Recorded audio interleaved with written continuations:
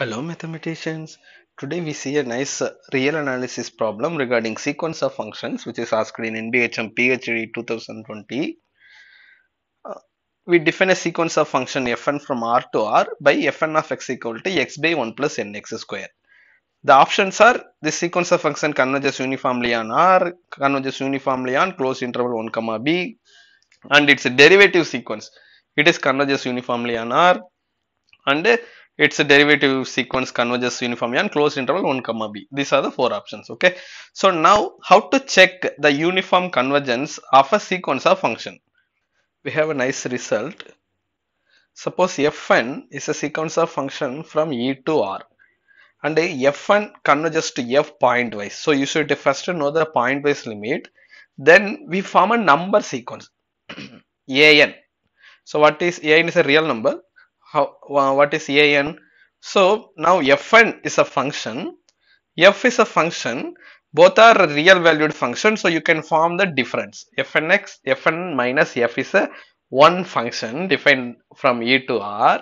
And so you can take the modulus also. So overall this is a single function, modulus of a function.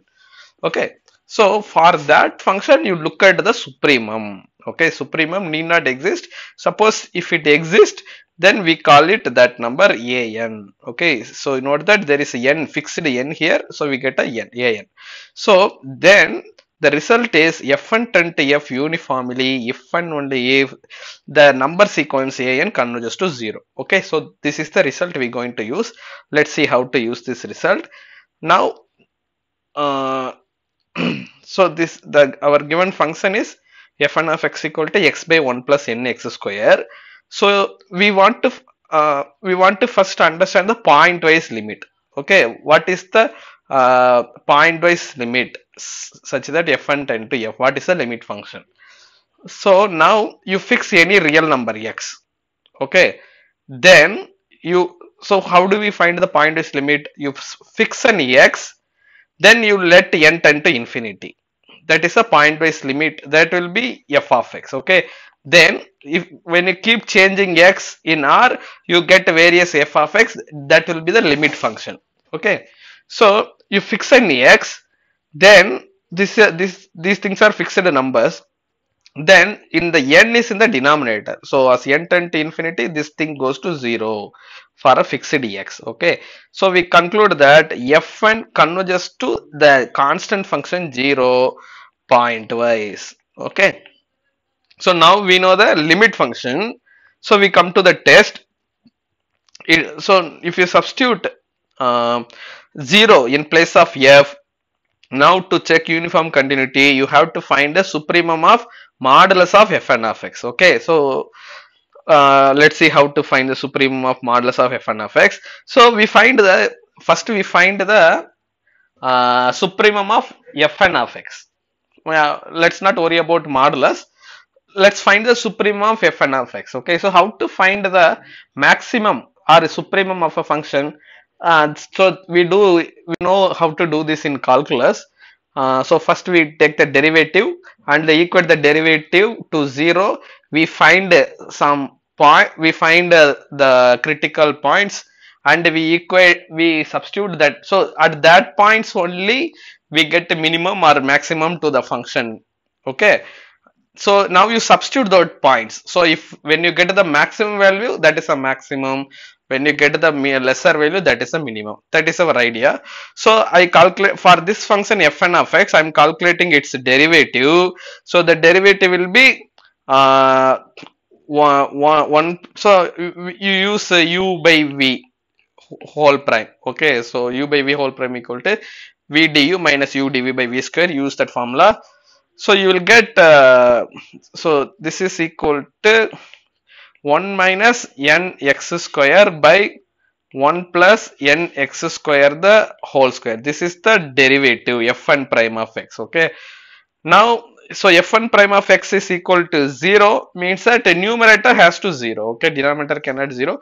So you get 1 minus nx square equal to 0. So you get x equal to plus or minus 1 by root n. So you substitute this point and you will see that the maximum of the function fn of x so is 1 by root n. Okay, so you get the plus 1 by root n minus 1 by root n. These are the points at which the function can take minimum and maximum. So you substitute that values in this function, then you know what is the maximum. So once you know maximum, so this is your an. Okay, so if this is an, note that this is already converges to 0, therefore limit n tend to infinity. So here I have used the notation mn, here an, so both are same. Okay, so supremum fn of x, this is converges to 0. So we conclude that by this test fn tend to the limit function, constant function 0 uniformly.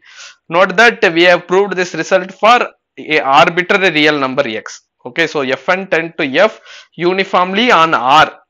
So that is true. If fn tend to f uniformly on r, then it is fn tend to f uniformly in closed interval 1 comma b also. Okay, if it is uniformly convergent in bigger set, then it is uniformly convergent in the smaller set also. So maybe some places I said uniformly continuous. So if I said uniformly continuous, please understand it in the sense of convergence, uniformly convergence. Okay, so next we have to understand its derivative. Derivative can also be treated similarly. Let's see. So what is the derivative? We just found the derivative. So derivative is fn prime of x is 1 minus nx square by 1 plus nx square the whole square. Now if we substitute x equal to 0, now I want to understand the pointwise limit. So yeah, suppose f1 prime converges to some g. What is g? That is what I want. So I substitute first I want to understand what is g of 0. Okay, so I substitute 0 here. So everything will be 0. So I get fn prime of 0 equal to, so fn prime of 0 equal to 1 for all n. Okay, fn prime of 0 is for 1 for all n. Therefore, limit n tend to infinity fn prime of 0 will be constant sequence 1. So we get g of 0 equal to 1. Okay, so limit n tend to infinity fn prime of x equal to 1 if x equal to 0. So for x not equal to 0, note that you have a n square because of this whole square, so it tend to 0. So the limit function g of x is 1 if x equal to 0, 0 otherwise. This is not a continuous function, but this is a continuous function.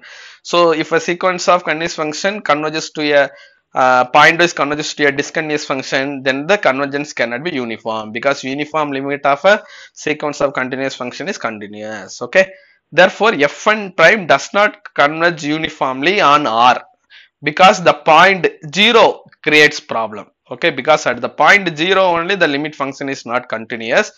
Now so the third option is false.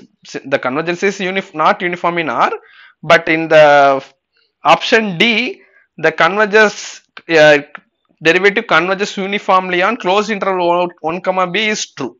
Okay, see, note that. So how do you prove? Again, you like so you recall how did we prove fn of x by 1 plus nx square converges to 0 uniformly? You use the same trick. You use the derivative and you find the maximum value, take that as a an sequence, and you will see that it is converges to 0. So the same idea you can use it for the derivative sequence also. So derivative is uniformly continuous and closed interval 1 comma b. Okay.